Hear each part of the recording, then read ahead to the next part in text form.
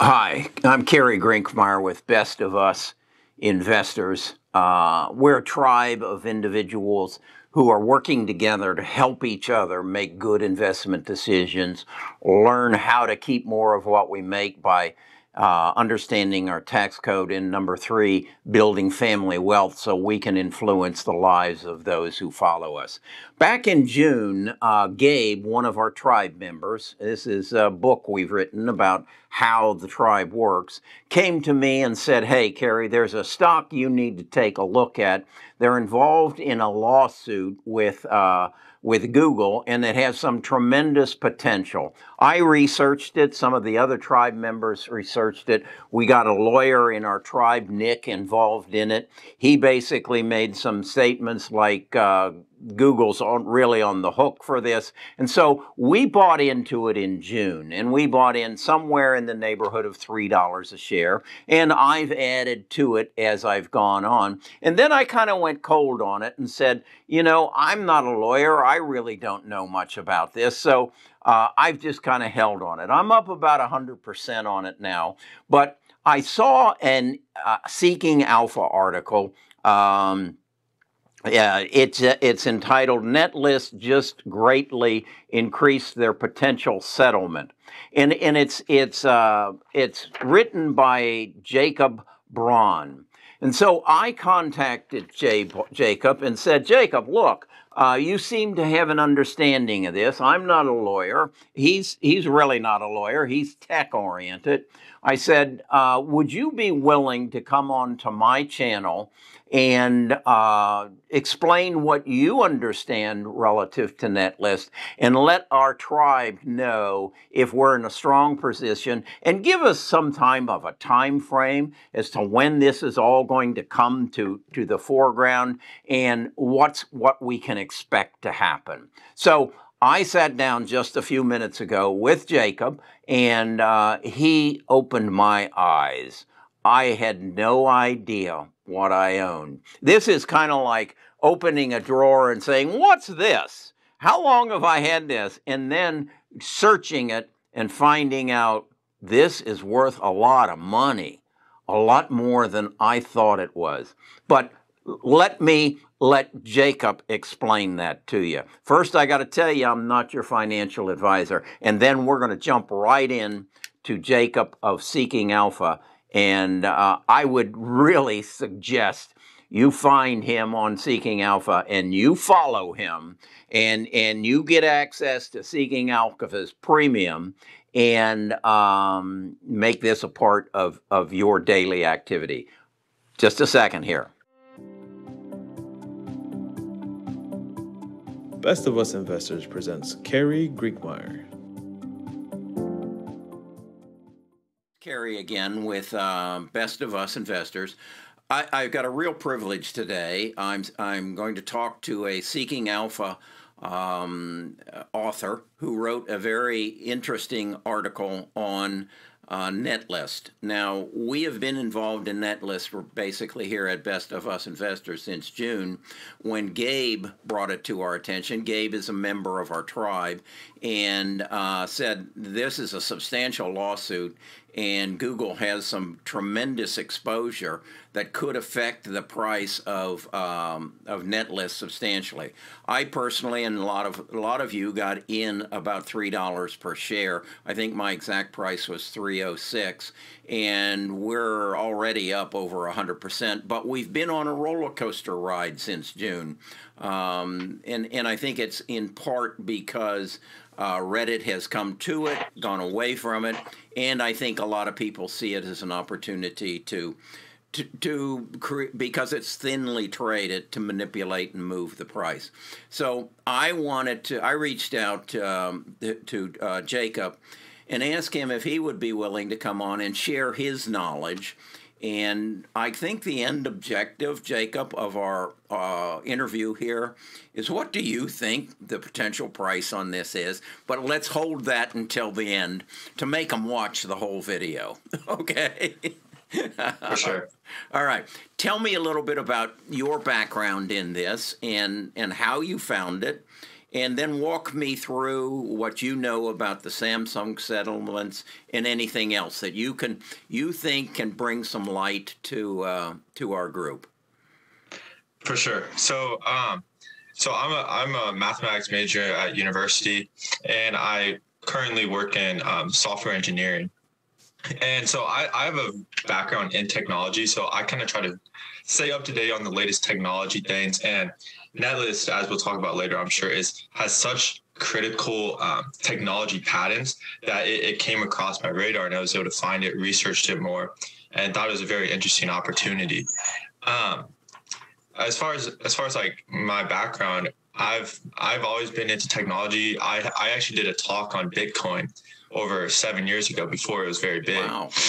So, I've been on the current things, and I think Netlist will be the next one that will really explode and be a big winner. So you're not interested in it purely from the lawsuit point of view. You think they have some nuts and bolts in there that are going to be very influential. Help me understand that. Yeah, for sure. So Netlist has over 50 patents that they have right now, and including they just recently got a patent for mobile processing.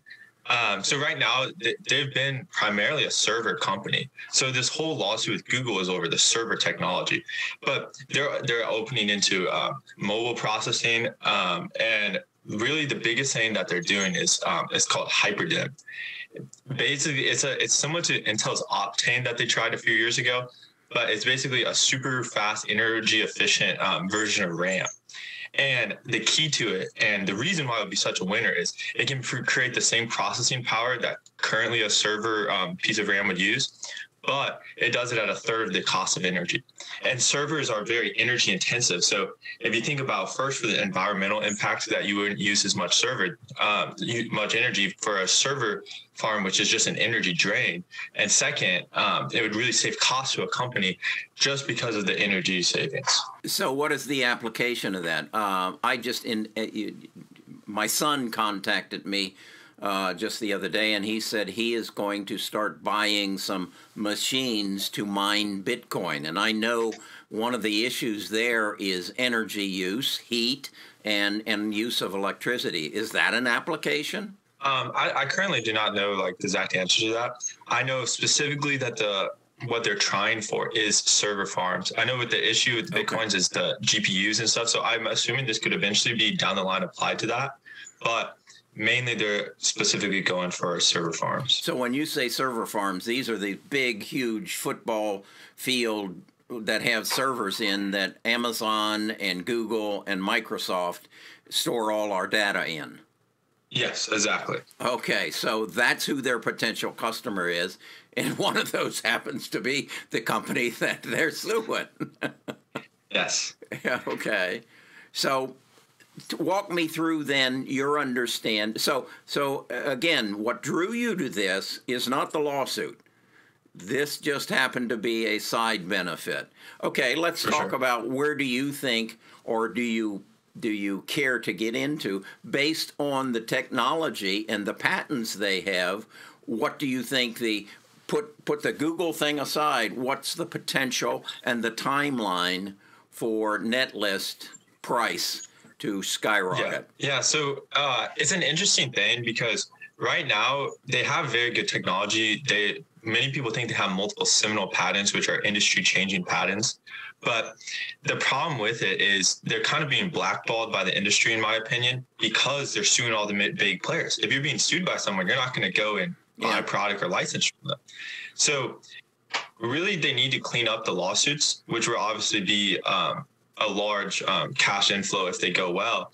But I think that we're talking 2 to 3 years and a multi-billion-dollar market cap. So that would give, because basically, Jacob, what you just have lit me up to, it was my plan, once this lawsuit is settled, to sell, to get away from it and say, okay, they had their run.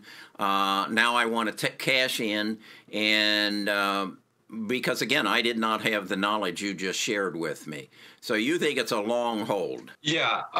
Personally, I think how I'll play it is when, if big lawsuits were to come about, I'll sell a portion of my shares to take profits at that time, and then let a portion ride. Because it's not just the future technology. Remember, they have this, for example, the 912 patent. The 912 patent has been fully vetted by the court system. And that patent, the only thing that's being questioned is if Google is going to have to pay licensing fees going back, or if every company is just going to have to pay licensing fees going forward. So at the very least, you have the 912 patent, which will be a solid patent where people are going to license it for the future. So that's, again, future cash potential, future profit potentials. Let's focus then on first of all, the Samsung settlement. As a result of that, as I understand what you said in your article, Samsung is going to have to pay them. No, you referred to an Intel patent. What is Samsung going to have to pay Netlist for their patent infringement? Yeah, so this case is actually a little interesting and a little tricky, because really Samsung is not being sued for patent infringement right now, and that's the key. So basically what the lawsuit was over was a breach of contract. So they had a contract going back 4 or 5 years, and the ruling recently, which I wrote the article, was they officially voided the contract. Okay. So what that did was so right now, in the coming weeks, they have a jury decision on the cash prize from the contract and the contract breaking, right?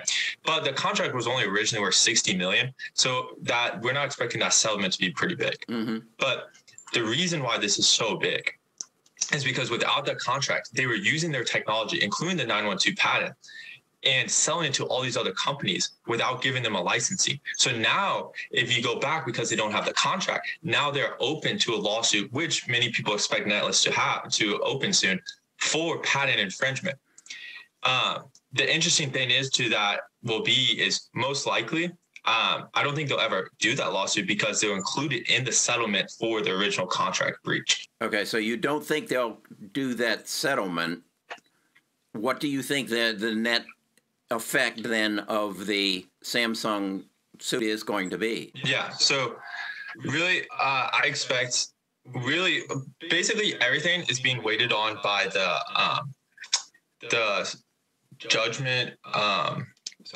The judgment in November 10th on Claim 16. And that's between Google and Netlist. And the reason for that is that's the decision. So basically like how to explain that is the 912 patent is fully vetted, but they've made a few tweaks to it throughout the years. So Google's claim is they're not liable for all the past years before 2020 because there was a few tweaks. But Netlist is claiming, well, you are liable. So basically, if that's decided in Netlist's favor, which I think it will be because there's precedent there's prior precedent in the Court of Federal Appeals that favors Netlist, then Google will be on the hook for over 10 years, which is a lot better. But at the very least, they're going to be on the hook for licensing going forward, probably because the patent's been fully vetted. But how that affects the Samsung cases, Samsung's not going to make a settlement until that is decided because otherwise they don't have to pay going back. But if that is decided that they do, then Netlist will go make the settlement with the things going back. So really everything depends on this November 10th case. Either way, we're in a good situation, but one situation would be incredible. I think on the November 10th, it's not a decision. It's the first hearing is November 10th. Okay. With the trial would be next summer. But based on that lawsuit will determine really the outcome of these cases. One is going forward and going back. Yeah. And so with Samsung, going back to Samsung, sorry,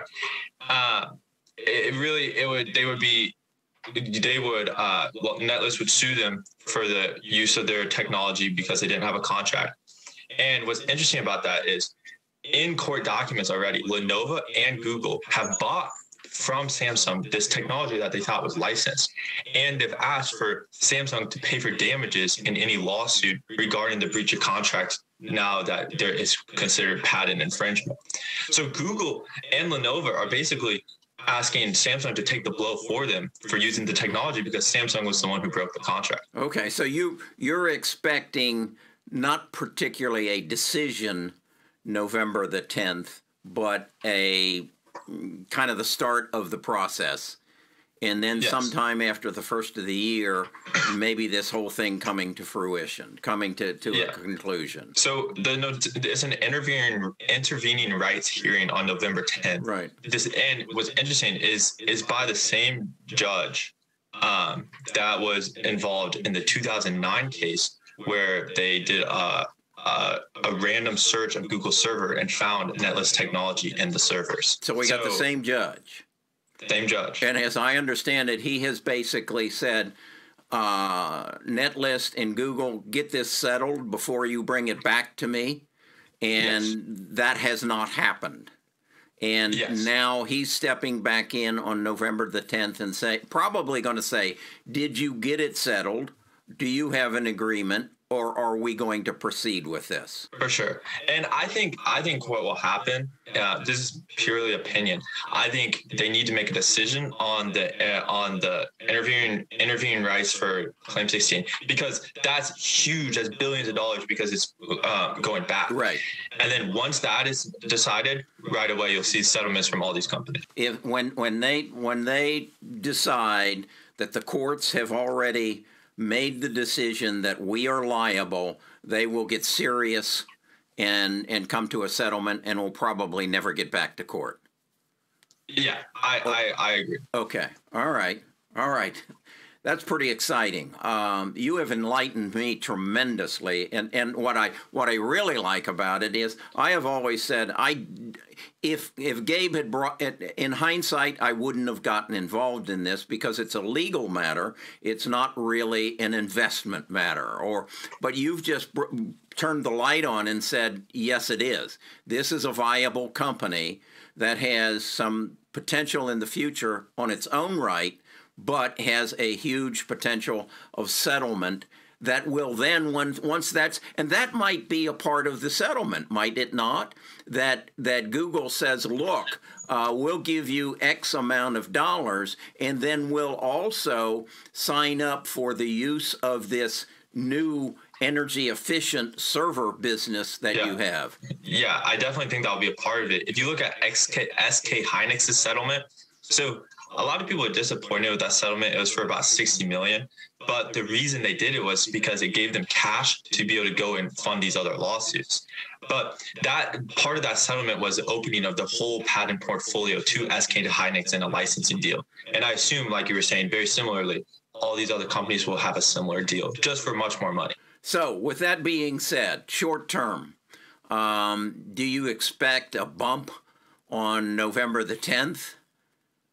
Or shortly thereafter, whenever whatever happens in that courtroom is made public? Yeah, I definitely think that you'll see some reaction because it's so big. Really, that's the last bear case on the Google claim, is that, well, they're not going to be liable going back. Mm-hmm. Like on my article, people can comment, and that's the last thing that people are commenting. Well, like, I don't really trust it fully because of the Claim 16. But I expected it to be probably a judgment by the end of the year because the court's trying to clear their docket. Okay. And I think it's very typical to try to clear everything out by the end of the year. Okay. Would you be comfortable projecting what the price of Netlist is going to be in the near future? It's right now at about $7. It actually took went up, I think, from about 5 to 7 just in the last month, or not even that, in the last couple of weeks. And that recent climb was what I wrote my article was the judge officially voided Samsung's contract, which opens them up to past liability. Okay. But as far as price, I don't want to necessarily give exact specifics, so I'll give a range, but for every $1 billion in a settlement, the stock price will go up over $4. just purely on the cash, not based on momentum, not based on anything else. So just $1 billion settlement is over $4 in value of cash value per share. So if you say, well, what about $2 billion settlement, which I think it will be much higher. But what about a $2 billion settlement? Well, if you think about that, that would be you doubled your share price, right? Which is really good.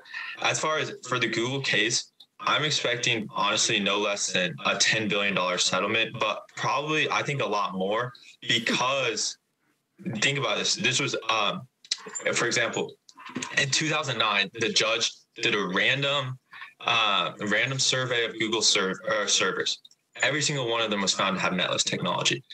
That was in 2009. This case has been fought since 2009 until now. Why would Google fight so hard for this if it wasn't that big of a number? Because Google, you gotta remember, is a $1.5 trillion company. They have hundreds of $billions of cash on hand. This isn't that big of a deal to them to be able to throw out a few billion. So this is gonna be, I mean, everything's pointing to it being $10+ billion settlement. That's $40 a share. Yeah. Yeah. So. Okay, Jacob. Okay. Anything else you want to add? Yeah. I mean, the biggest thing I would add is that this is not guaranteed at all. While it looks very promising, there's so many factors that can influence things. I think the biggest one is the Claim 16. If Claim 16 goes positively and they rule that Google is liable, you'll see a massive jump in the stock price, because otherwise anything's just for licensing going forward. So really, that's the biggest thing. If you're an investor, the biggest thing looking forward that you need to watch is the Claim 16 interviewing rights hearing on November 10th and what happens thereafter. But other than that, Netlist, they have a very promising patent portfolio that with all this cash, with all these deals, could potentially help them, like I said, continue to grow as a company. Right. Your relationship with Seeking Alpha, you're an independent author. That would give me that you and I have a similar situation. I'm an independent YouTube producer. I gotta believe one of your goals is to get followers. Sure. Okay. So give us a pitch. I would guess that this video is going to be seen eventually by some 20,000 people. I'd like to think that I had something to do with building your following. Tell me a little bit more about what you deal in, what you write about, and how my viewers can follow you. Yeah, for sure. So I primarily write about biotech and technology. I try to avoid like main companies, you know, your Googles, your big ones. So I've primarily written about 3 companies: Cassava Sciences, which recently had a big jump; Immune Bio, which has a very promising drug portfolio; and then Netlist. I'll definitely add some more as I continue to find more, but really I just try to find undercovered stocks that are sort of I describe them as like value plays that are like lottery plays. So they have very big upsides, but they're undervalued for whatever reason. For example, Cassava Sciences is undervalued because there's never been a truly successful drug in the Alzheimer's space. Netlist is undervalued because it is a David versus Goliath story. Many people don't think they can win.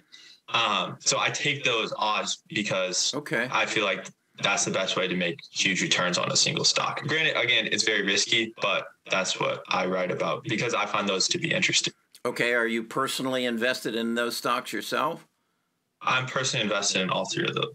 Okay. All right. Excellent. I would ask you, will you come back? Can we talk maybe again after November the 10th? Yeah, for sure. I'd love to come back. Thank you so much for having me. It was a great time. This is cool. This is cool. I think I don't know that I have seen anybody do something exactly like this. I have communicated with the CEO of Netlist, and I have asked him if we could do this. And he lives in Israel, and we have different time frames, and we haven't been. So you're the first one that we have put together on this, and I hope it is a part of Best of Us investors in the future. Because what Jacob, I tell people that, first of all, I believe that we in the United States, or in the whole world, we have a unique opportunity to invest in people smarter than us. You know, I'm not another Jeff Bezos. I'm not another Sergey Brin, or I'm not another Elon Musk, but I can invest in them. And in your case, you're digging where nobody else is looking. And I think the real value of what I'm trying to bring to my viewers is I can't beat Wall Street at their game. I can't. But if I can get where they're not looking, where they literally can't direct their investors to Netlist because the risk is too high. And so they won't. They will stay with, you know, Bank of America and Caterpillar and things of that nature. But this is where the big money is made. You got to understand the risk. You got to make good investment decisions. Then I preach, you got to understand our tax code so that you keep more of what you make. You need to own Netlist in your IRA, where if you do make big profits, you don't have short-term capital gains. Okay? That's how you keep more of what you make. And then the other thing, and I would say this to you, I think you told me you're, what, 19 years old? Yes. You have the ability to make a huge difference in the lives of the people who follow you. You're not married, correct? No. Okay, so you don't have any children. But if you continue to do what you're doing, you can become a multimillionaire. And then you can pass that on to your children, and you can change your bloodline's place in the world. And I think that is just an enormous possibility. I just wish I was where you are when I was 19 years old. Okay, thank you, Jacob. I will be in touch. I promise you, you will become a regular on our channel, and we'll build some following for you and some following for Seeking Alpha, because this is the quality of information we as investors need. For sure. Thank you so much for having me. Okay, thank you. Okay, this was eye-opening.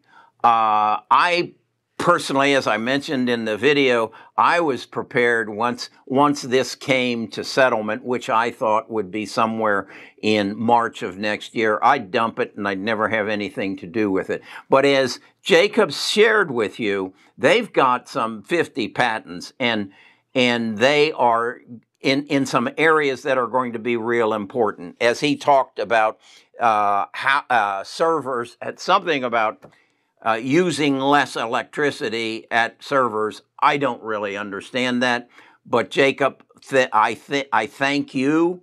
If you're right, I'm going to make a lot of money with this settlement, and so is my tribe members. And thank you, Gabe, for putting this onto this, and thank you, Nick, for reassuring me that I was in the right place at the right time.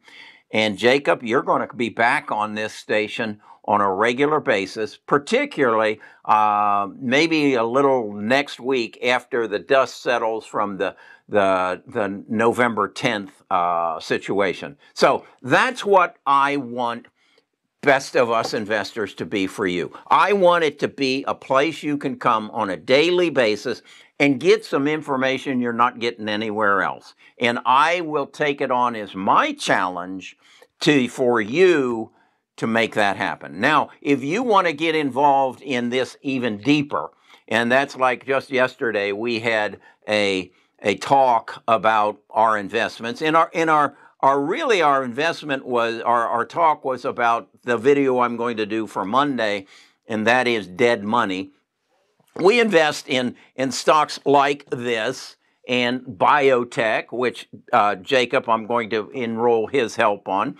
And they are companies that he said it's kind of like playing the lottery, but an educated investment in the lottery that are going to pay you big dividends, not dividends, but big return on investment in the future. That's what we're about. We do not want to play the daily game with Wall Street. We'll lose at that eventually. Eventually, they'll take our money. It's just like going to Las Vegas. When you walk into that palace, you know somebody's paying for that palace. It's the people walking out without any money. That's the same as in Wall Street. Okay, I think this is fantastic. I'm excited about it. Put your comments below and do us a favor and do yourself a favor and give us a thumbs up and subscribe and join and support this website if it brings value to you. You just click that little thing down below that says join. Talk to you again soon.